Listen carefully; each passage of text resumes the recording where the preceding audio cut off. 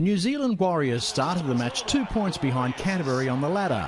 4 New Zealanders in the engine room, along with Sam Perrott on the wing, the Bulldogs were chasing their 3rd consecutive win.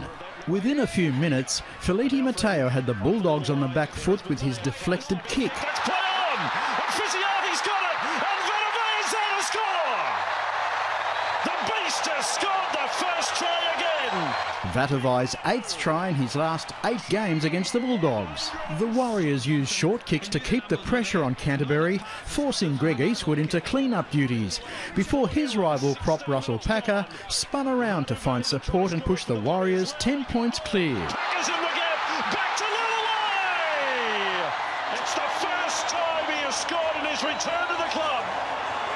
The only Warrior who played the Bulldogs here back in 04. Josh Morris worked hard to break his 11-match scoring drought. Bulldogs will attack the short side. Morris looking to break the drought. Morris is held up. Half an hour in, and the Warriors turned on the style when Thomas Luluai found Carlos Tuimavave. And Tuimavave can run, gives it to Manu, and Manu Vanave's inside the 30. He floats it over the top. Fiziahi is away, and Glenn Fiziahi is having one of those nights you can put your arm down the S-bend and pull out a goal watch. Glenn Fiziahi scores the Warriors' 3rd try. Canterbury's first response came 5 minutes before the break, when Michael Ennis backed up Frank Pritchard to score his 3rd try of the season. Pritchard offloads great ball, and the Bulldogs captain scores. Michael Ennis.